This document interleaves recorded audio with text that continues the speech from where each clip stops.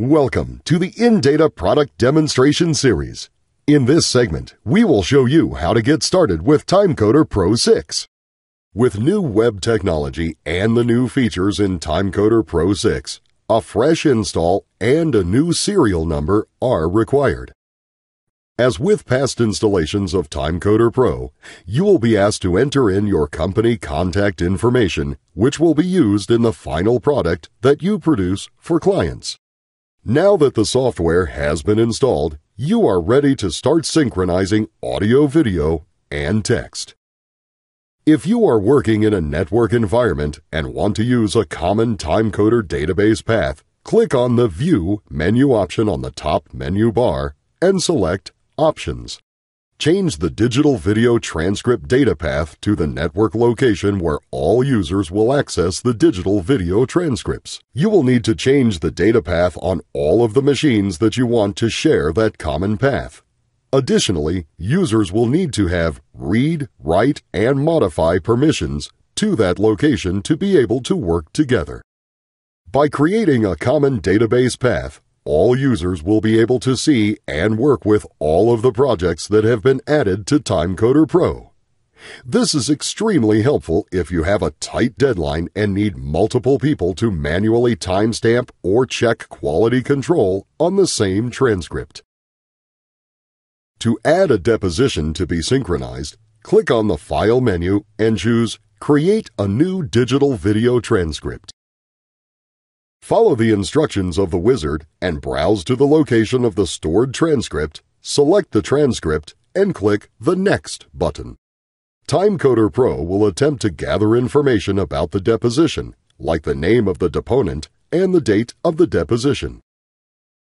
If TimeCoder was unable to collect the information, you can click on the Edit button and the transcript will open in a Windows notepad.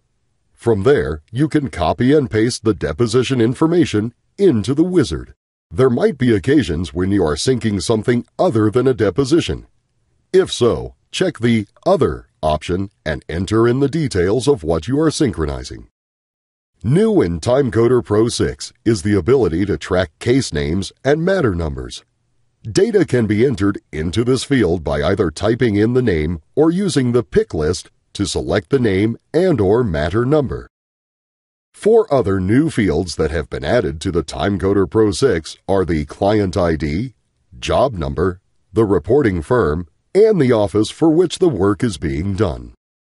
If you want to be able to utilize the case name, matter number, client ID, job number, reporting firm, and office fields in the TimeCoder Pro Administrator, you must enter data into these fields when you create the digital video transcript.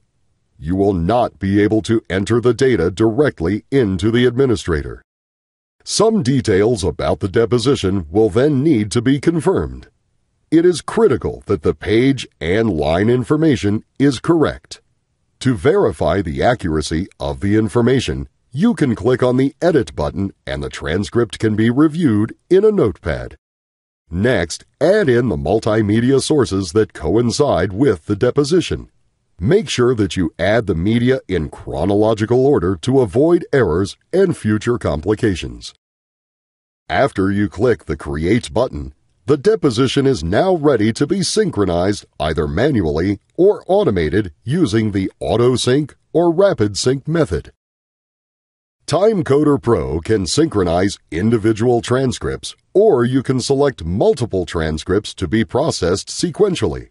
One advantage of setting up transcripts for batch processing is the ability to run the collection overnight or over a weekend and monitor the progress through the TimeCoder Pro Administrator. Many of our customers get overloaded with video projects and need to outsource some of the work to meet a deadline. The Send to In-Data option is a quick and easy option that sends the audio and the transcript to In-Data to be processed and returned back to you for final production. The hourly video rate is determined by the turnaround time. To start your automated synchronization, click on the Next button to see your pending charges, and then click on the Begin button to start the time coding process. Your video and transcript are now being synchronized. status updates such as initializing, indexing audio, align continuous speech, and align non-continuous speech are displayed. Upon completion, the results of the process are displayed. You are now ready for the quality control checks.